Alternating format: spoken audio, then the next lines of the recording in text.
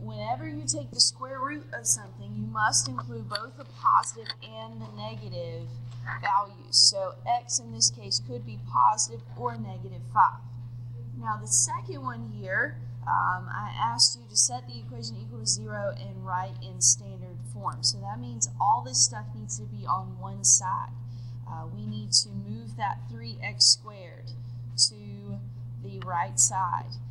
And to put it in standard form, I'm going to change the order here. And then there's one more thing that we need to do. We need to subtract the x as well. So 4x squared. Oh, there you go. 4x squared plus 2x minus 5 is equal to 0. I apologize. Okay? So that'll come into play on Monday. We're going to deal with the square root stuff today because there are some quadratic equations that we don't have to factor. We can solve them just by using square roots. So let's look at some examples of that. So being able to solve quadratic equations by taking square roots. Okay. Conditions. Okay. The condition is that the quadratic term, the x squared, can be your only variable.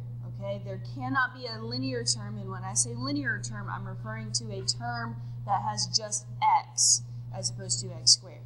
Okay, if the only variable that shows up in your equation is x squared, you can solve by taking square roots. And what we're going to do is we're just going to get x by itself. So for this first example, 8x squared plus 3 is equal to 11.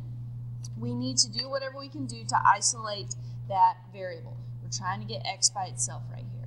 So we're going to start by subtracting 3. So we've got 8x squared is equal to 8. And then we are going to divide both sides by 8. We get that x squared is equal to 1. Our final step is to take the square root of both sides. You cannot forget the positive and the negative.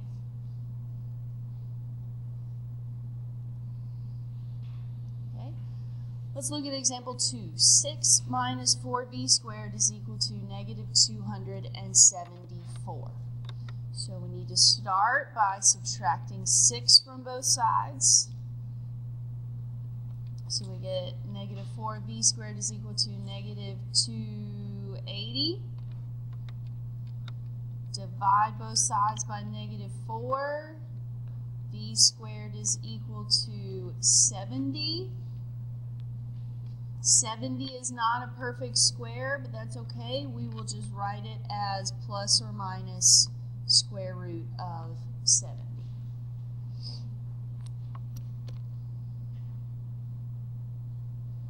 Okay, 2 more examples, and that's all I want to do with this today. Okay, 49b squared plus 4 is equal to 8. Move the 4. Divide by 49. B squared is equal to 4 over 49. That's a fraction. It doesn't simplify. When we take the square root of both sides, don't forget the plus or the minus. And when you take the square root of something like that, of a fraction, you can take the square root of the top, so that's 2. And you can take the square root of the bottom, that's 7. So plus or minus 2 over 7 is our answer.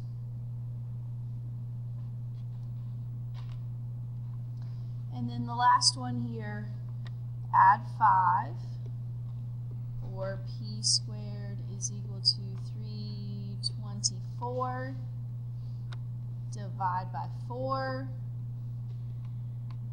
Now I don't think that yeah, that's evenly divisible. What is it? 324 divided by 4, 81?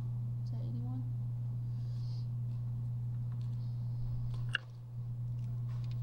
Equal to 81.